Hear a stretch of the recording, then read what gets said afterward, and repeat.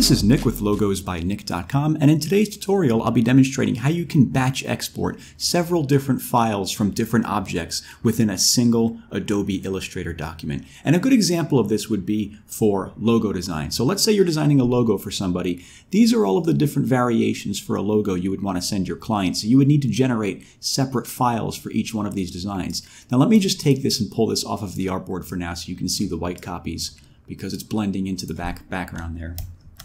Let me just move this off the screen over here like that. These are all of the files you would typically send to a client. You have the full color logo, the inverted color, and the monotone in both black and white. You have the full logo with the name, and you also have the icon as a standalone. Now, normally what you would have to do is take each one of these designs and paste them onto separate documents and save those documents individually, which can be quite tedious. But with Illustrator, there's something called batch export, which I'm going to show you how to use, where you can take each of these files and export them as a variety of different formats in one shot. So let me show you how to do that. The first thing we want to do is just make sure we have each different graphic that we'd like to export grouped together. So if you click on these, you'll notice they're all individual objects. What I want to do is just click and drag over this entire logo and press Control-G on the keyboard to group it together. Now when I click on it, it's recognized as a single grouping, a single object basically. And I'll do the same thing over here. I'll click and drag over this, Control-G. Same thing over here, click and drag over this, Control-G. And then the same thing down here as well. These are just individual objects as they are, so I don't have to do that.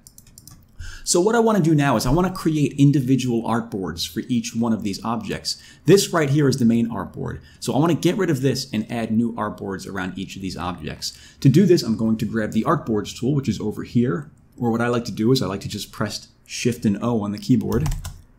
And what I will do is I will just click on the object there. You may have to click twice. And if you'll see, it added an artboard beneath the graphic there. Now the artboard represents the border of the document. Okay, so we have this was previously the border of the document. Now we've now added a second segment to this document here. So I'm going to do this for each one of these designs. I'm going to add an artboard to each one of them.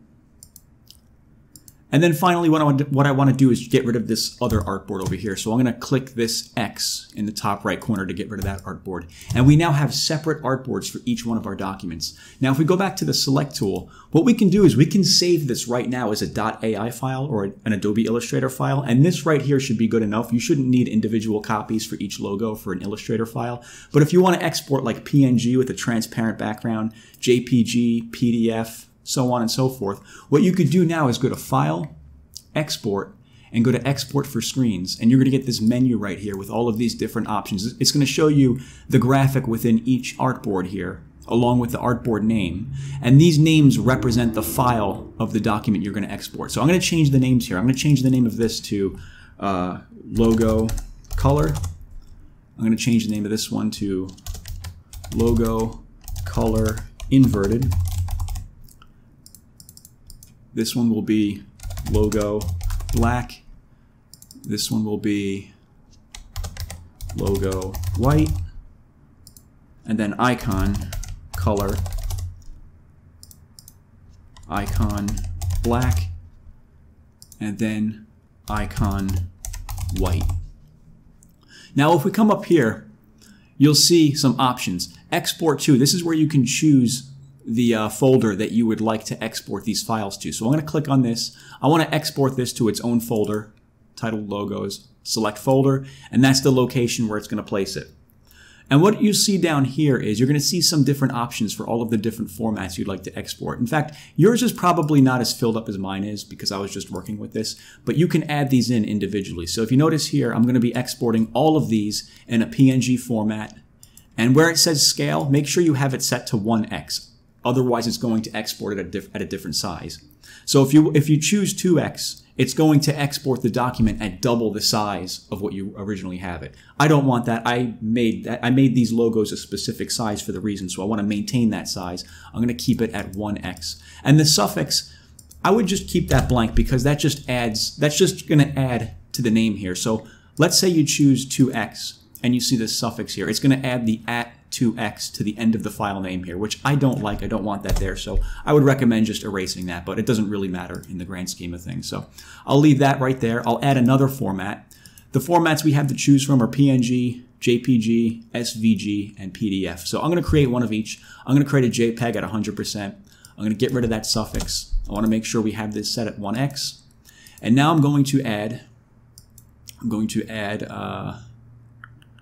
an SVG. SVG is a scalable vector graphic. It's kind of like an Illustrator file, only it has more versatility because it's not a proprietary format of Adobe. You could open up an SVG with Inkscape or CorelDRAW or any other vector graphics application and edit it the same way you would an Illustrator file. So I always like to export an SVG copy because it's very useful to have that. And then finally PDF, which is also another editable vector copy.